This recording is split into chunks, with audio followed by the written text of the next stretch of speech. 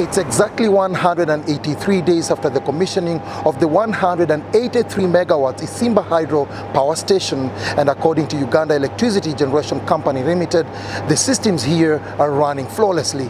Isimba hydroelectric power station in Kayunga district has been operating for about 6 months. The facility and its operations remain in top form as the supervision of the contractor in the liability period continues. The plant has been working without any problem, and we are invoicing UETCL, and from the revenues generated out of the sale of power here, we should be able to pay the loan without any problem. Isimba is a 183.2 megawatts hydropower plant located about 50 kilometers from the Owen Falls Power Dam in Jinja.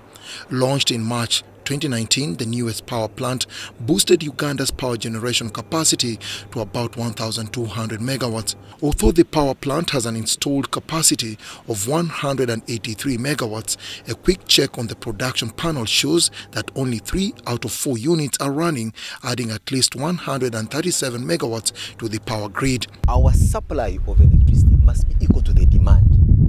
There is no one who stocks electricity and keeps it in a depot or in a store waiting for a rainy day. So what the system demands of us, what you, the consumers of electricity, demand of us, is what we'll give you. To help facilitate the smooth operations of Isimba, Uganda Electricity Generation Company Limited has started constructing permanent staff housing. But the biggest challenge we have been having on this site is that all our staff have been commuting to Kampala and to Jinja because the employers' facilities have never been built.